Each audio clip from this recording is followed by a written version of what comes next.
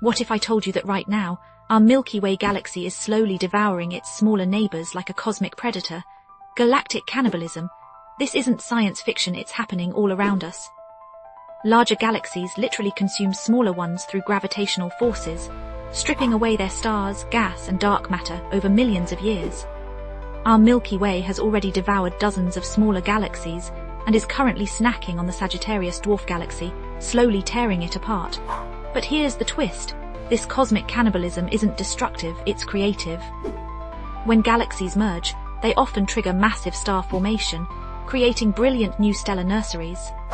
The Hubble and James Webb telescopes have captured these galactic meals in stunning detail, showing us how collision and consumption actually build the universe's most magnificent spiral and elliptical galaxies.